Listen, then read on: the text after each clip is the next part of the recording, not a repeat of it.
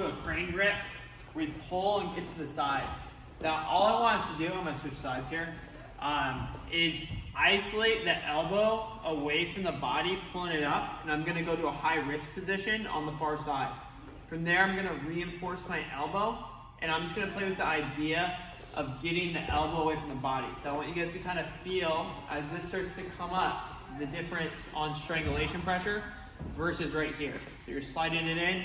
You can go wrist over wrist here if you're a little shorter, or alternatively, if you have a little bit longer arms, you can start going hand to elbow. For Justin, I'm just gonna work from here, little crane grip, 1, 2, and I'm working over right now. I'm gonna come in, and I'm gonna pull with my elbow, coming in, and getting the strangulation. So I can be here, I can try to get to my elbow. Alternatively, I just bring my wrist up and in.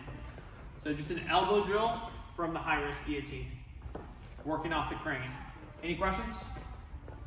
Awesome, 1, 2, 3.